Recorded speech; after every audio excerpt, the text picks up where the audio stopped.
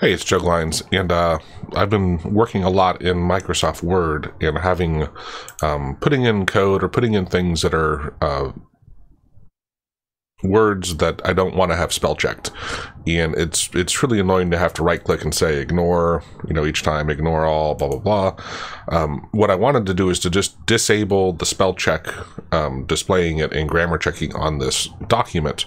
That though, you have to go, I think it's File, Options, where is it? Proofing, and down here, and check grammar, and I think the check grammar, and oh yeah, it's check grammar. I thought there was one other one.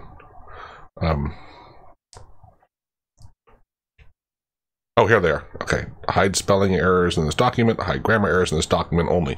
So I only want to affect this document, right? I didn't want to add it to my library. Not that it would hurt, but so I did a little Googling and found some VBA code, and this is what I wanted to, this is why I'm making the videos. One, it's nice having the AutoHotkey code, but what was annoying was the things I saw when I Googled for VBA code. I think it had like these two for, display spelling and show spelling errors, show grammar errors, grammatical errors, and set them to false, to a 0 or something. And I would run that and it didn't do anything. And I thought, oh, maybe it's broken. And so maybe I had a different version, different version of Word. And so I kept searching, and that's what I kept coming up to.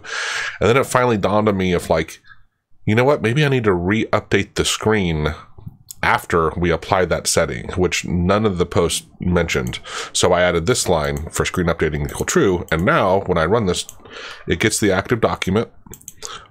These, I don't have to change these. It just depends if I want to or not, or the top two. But these two are the ones that will affect that, I believe. So let me run it.